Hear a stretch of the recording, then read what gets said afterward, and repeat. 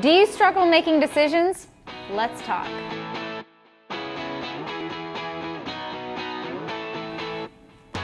Hey guys, welcome back to another Mind Right Monday. I'm your host, Bonnie Kelly. Today we are talking about empowered decision making.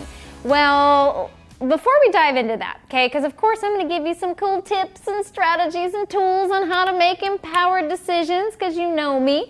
But before we get into that, let's talk about what it means to make disempowered decisions. Now, let's be honest. All of us make disempowered decisions quite a bit in our lives. When we make a decision based out of fear, based out of scarcity, based out of lack kind of mentality, that's typically a disempowered decision making. It's coming from a place of us believing or feeling that we're not capable, or that we can't cut it, or that we're going to fail, or that they're going to leave us or abandon us or abuse us in some facet. And so what happens is then we make these disempowered decisions to stay safe, to play it small, to stay stuck, to do what we're used to or what we're normal and not take risk or be seen or be exposed, and all of these things that'll block us and keep us paralyzed in our old decision making. That's disempowered decision making. And today we're going to talk about how we can break through that baloney and start helping you make more empowered decisions. Well, let's talk about what empowered decisions are. These are decisions that are authentic to your highest and truest self. These are decisions that are weighed and carefully calculated, both looking at the good and bad, and always standing or being grounded in this knowing that you are more than capable, that there's more than enough, that you are more than confident or competent to be able to navigate whatever life throws at you. I am now living this place, a state of mind. When I say a place, that's where I'm at. Is that state of mind where I trust infinitely that God and the universe has always got my back. And that no matter what decision, no matter what move that I make, that I'm always protected and covered as I'm progressing and moving forward. And so as I am confidently making these decisions that are also within my means, right? I'm not saying that I went out there and bought 6 Land Rovers or, Maseratis because I'm saying like, oh, well, God's got my back, right? Well, maybe he does if that's where you're at in your life. But, maybe that's coming from ego more than coming from an authentic state of being. So we want to make sure that when we're making these decisions, that when fear starts to pop up, to really begin to harness and understand that fear, to understand how that fear is going to start to influence those decisions so we can challenge and remove it, so we can make a decision from a very empowered state of mind. All right, to help you do that, I got some tips and tools just for you. Let's dive right in with the first one, which is know thyself. Have a clear understanding of your mission, vision, and values in life. Do you know what you want? Truly. Because I think that a lot of times we think we know what we want, or what we want is an outer surface item, right? We want the car, we want the house, we want the money, we want the fame, we want the success, we want these things. But really underneath the surface, what do you want? And are your values and is your mission in alignment with that? Or is it out of alignment because you're constantly playing it safe? Now, I believe that everyone has gifts and unique abilities. And if we're not being authentic, if we're not honoring our unique gifts and abilities, whether it could just be for a hobby, doesn't have to be your career, or it could be just in your business or in your work or with your children, that we're not being true to our highest selves.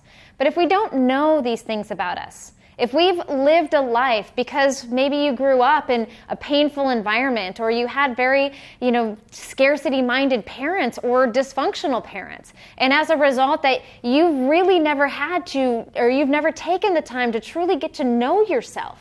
Well, if you don't know thyself, you're not going to know what it is that you need or can or are capable of doing. So the very first step is to know you. Is to take some time to get to know the real you, the unhindered you, the unlimited version of you that isn't infected by all of these outside things that tell you who you should be or how you should act or what you should do, but really, truly you. Know thyself is the very first one. All right, let's jump into the next one, which is stay authentic. Now, you've heard me sprinkle some authentic sauce all over this beautiful video. I've been talking about authenticity to the left, to the right, to the left of this video. And what I'm trying to remind you of is to get connected with the authentic version of you. You see, many, many years ago, when we first started doing videos or when we first started, teaching courses or classes, when I first started doing corporate events and speaking in public, believe it or not, I wasn't in my authentic self. I was trying to be well poised and postured and scripted out because I wanted to make sure everybody knew what it is that I needed to say. Well, guess what? It wasn't authentic. It wasn't real, and people noticed. And when things started to take off for us was the day that I started to let out my goofy, quirky, dorky self and say, look, I'm imperfect. I have my dogs in my video, okay? I love Star Wars and Star Trek. I just took my clothes to the dry cleaners today and got in a total Star Wars nerd out with the guy behind the counter for like an entire 20 minutes earlier today, right? Like, that is authentic Bonnie. And now you're gonna see that come across my videos, in my classes, at my events, in my workshops, because I am standing in my authenticity. And when we're talking about making empowered decisions, you wanna do it from that place, from that state of your self, your awesomeness, whatever your ness is, that's you. And so when we can reconnect to the authentic version of you, and it's going to take some time for many of you to discover that, because the world has grinded and molded and shaped and kind of corroded you into being in this perfect version of yourself that you think everyone else wants. And honestly, you'll never find happiness there. So we want to step into authenticity. So if you want to start making more empowered decisions, you need to know yourself, and we need to be authentic with who you truly are. All right, this leads me to my next one, which is trust yourself. All right, this probably is going to be the hardest one for most of you guys to really start to do.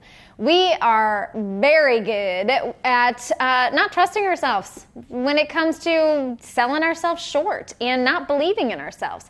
And unfortunately, many of us have had years and years of practice of not believing in ourselves, or allowing our past to drive these decisions that don't serve us, or beginning to make decisions that are disempowered out of fear. And so we've built up this library of all the mistakes and all of the bad decisions and all of the things that we've done that don't serve us and are not in alignment with who we are. And so of course we don't trust ourselves. Of course we built distrust between ourselves and decision making. But guess what? To have empowered decision-making, we have to redefine a trusting relationship with ourselves. We have to begin to trust that you are capable, that you are aware, that you are resilient enough to handle whatever life comes at you. As long as you're focused on learning and growing, as long as you are constantly trying to be better and to do better and evaluating all the ways maybe that you fell short that month or you didn't do things just right, but we're figuring out, how could I do that better? Then we can start to build this trust with ourselves, just the same as you build trust with any other friend. Is that it is going to require you to start investing in you to build that bridge.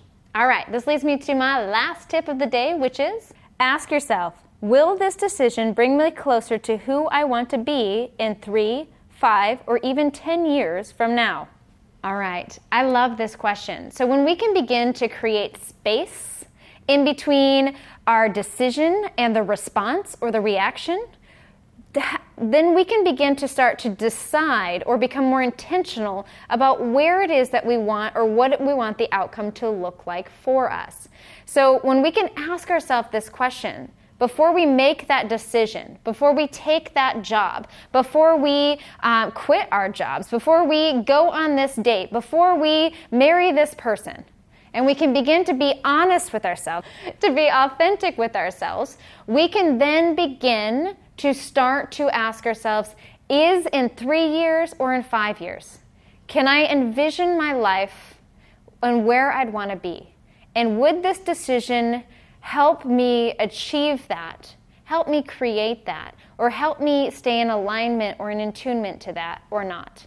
And when we can start to forecast forward and we can start to really look at the impact that the decisions we make now, the thoughts we have now, and the impact that they're going to have on us in 3 to 5 years, you'll be much more intentional with what it is that you're thinking and feeling and what it is that you're choosing when we can look at the bigger picture.